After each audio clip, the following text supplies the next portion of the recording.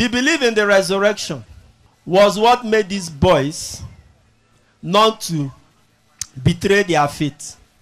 So if you believe in the resurrection, two things it will affect your life. Number one, it makes you live a simple life. Everybody say simple life. The Sadducees did not believe in the resurrection, so they believe in accumulating wealth.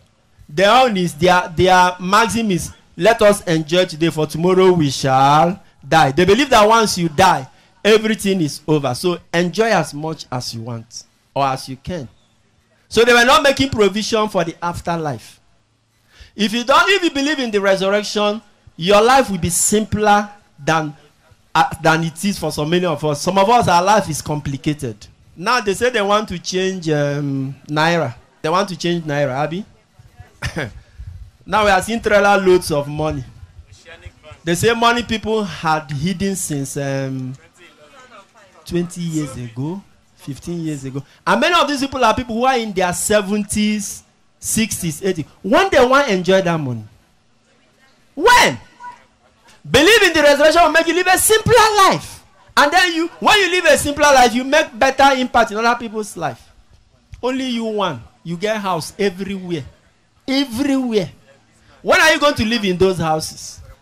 I'm not talking about houses for rent. Personal houses.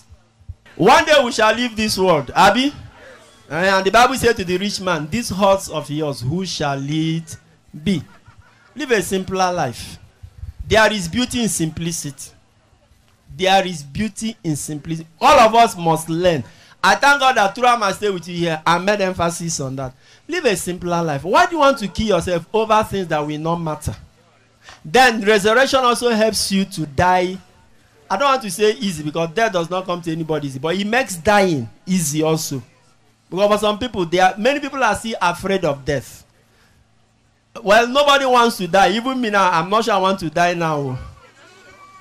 But there are those who have what we call pathological fear of death.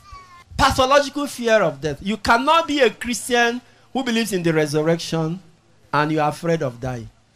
We are not living to die. You have died in Christ and are waiting to be transformed to the next life. So let me tell somebody, don't be afraid. Don't be afraid.